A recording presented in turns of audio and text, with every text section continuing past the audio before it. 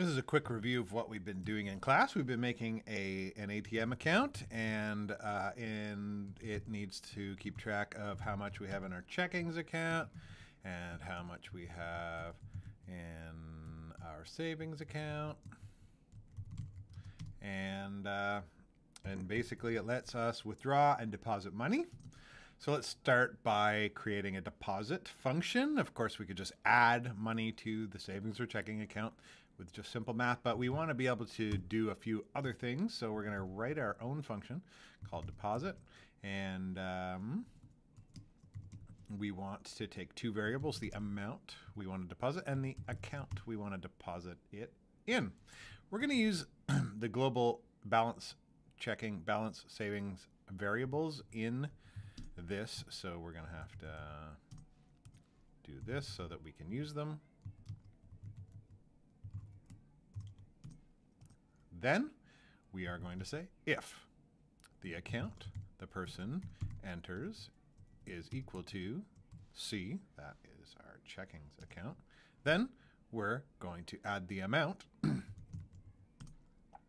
to our checking account.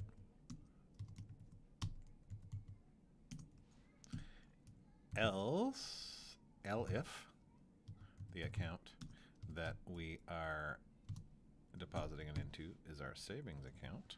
Oops, don't forget the colons. Then we will add it to our savings variable.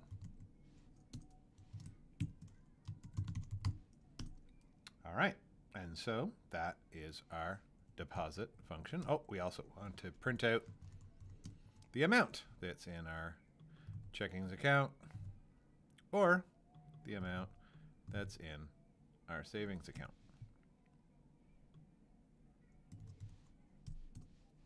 Let's test it now. So let's say deposit 1,000 into our checking account.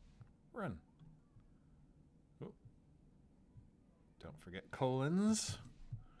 When you're defining a function, it has a colon, just like the if statement. I forgot colons. I'm always forgetting colons in Python. All right, here we go. And it didn't work. Print. My tabbing is wrong. Here we go. White space is important. Okay, so we put $1,000 in checking. That brings it up to $2,000. Let's add $1,000 to our savings account. That works as well. Okay, now we need to define a withdrawal function. Withdraw function is going to, again, take an amount and an account, same way as we did before. In fact, we can reuse all of this code and just do some simple changing to make it work. Make sure you get your tabbing right there. So what do we want to do? We, again, are going to see, is it checkings or is it savings? But instead of adding, we're going to subtract the amount from the account. Let's test it and see if it works. So withdraw an amount. So let's withdraw 1,000 from an account, checkings, and push run. We're starting off with $1,000 on our checking account. We're running it, and it had an error again. Where did it have an error? Right here. Me with those colons. I forget those colons. Here we go. Let's run. And 0. We took all the money out of checkings. And we took 1,000 out of savings. We started with 3,500. We went down to 2,500. So, but we don't want to be able to withdraw money from an account. Like, we don't want to go into overdraft, basically. We don't want to be able to take $10,000 out of an account that only has $1,000 in it. So we got to put some checking in here. We're going to do that with some if statements too. So if, let's say, if the amount that we want to withdraw is less than the total balance of our checking account, well, then it's okay to go ahead and do the withdrawal. Else, we got to tell our users of our ATM insufficient funds. And likewise, for savings account, we might say if amount is less than the balance of our savings account, well, then it's okay. We can go ahead and subtract the amount from our savings account. Otherwise, Same thing, insufficient funds. I'm just going to copy that so I don't have to type it again. Let's test it. Let's say withdraw. Let's do $1,001 from our checking account. That shouldn't work.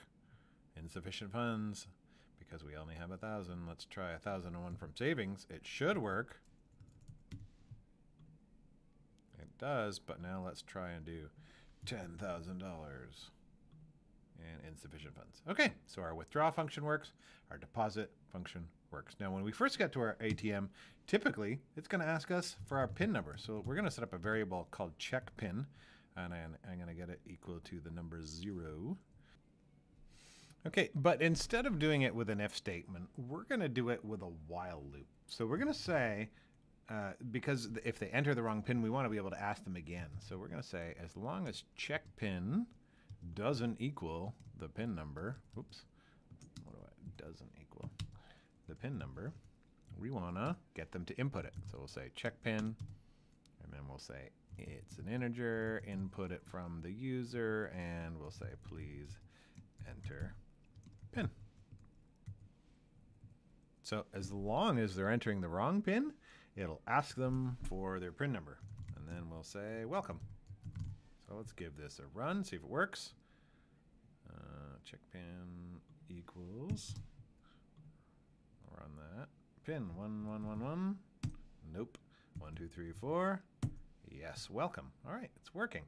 Next, we want to just ask the user what kind of transaction they want to do. Do they want to do withdraw or deposit? So let's make a variable, call it transaction, and I'm going to just set it equal to the letter X for now, which is just a placeholder. And I'll say while our transaction doesn't equal, the same way we did this for the last one. So as long as the user isn't putting W and they're not putting D, then we need to ask them to input again. So we'll say transaction gets the value of input, basically the same line is up there. We'll say input, and we'll say we want them to input the letter W for withdraw, and the letter the letter D, deposit. All right, so, and it'll keep running this loop until they enter W or D. All right, so what do? Let's make sure this works. Run, 1 2 3 4, and let's put F. It doesn't run. W, it works. All right, so we're going to say if transaction is a W, it means it's a withdrawal. And what do we want to do? We want to print withdrawal. And then we want to say that we want to get from the user like which account. So let's say we could do the same thing again. We could do, well, let's say if withdraw, no, sorry. Withdraw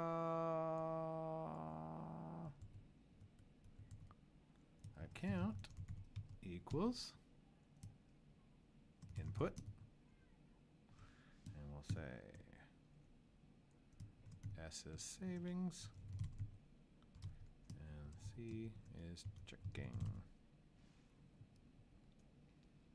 and we're going to say if withdraw account has the value of S,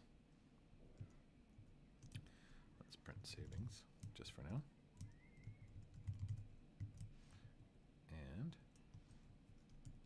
elif withdraw account has the value of checking, print checking. Oops, gotta put that in quotes. Checking. Okay, let's test this, make sure it works. Run. Enter PIN 1, 2, 3, 4. Withdraw. And savings. Let's run it again. 1, 2, 3, 4. And let's say withdraw. And checking. Okay, it's working.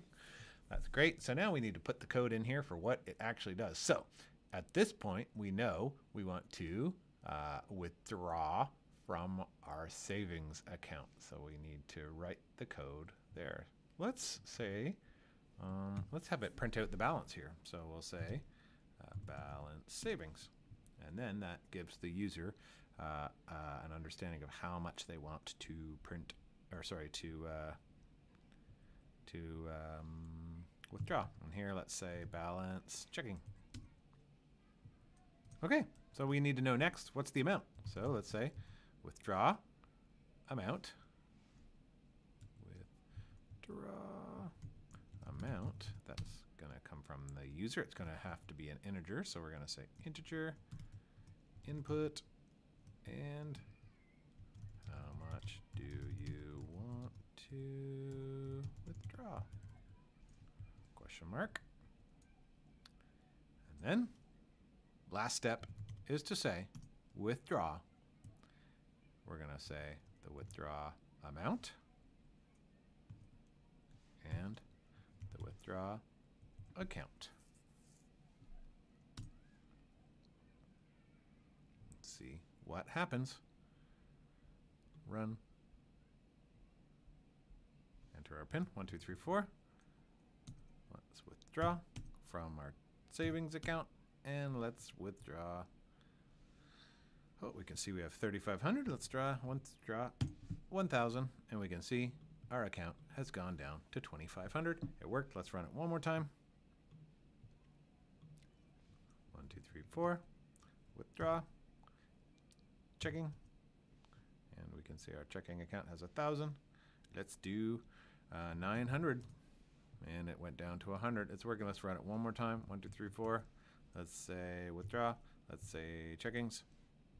And we have $1,000. Let's try and take out 10,000. And it says insufficient funds. Okay, here's what we haven't done. We've checked for withdraw. We need to say elif transaction is D. That means we want to do a deposit. And so we would then write the code for a deposit. Let's run our code. 1, 2, 3, 4. D for deposit. And it says deposit. And we just need the code to handle depositing money into whichever account. That'll be very similar to this.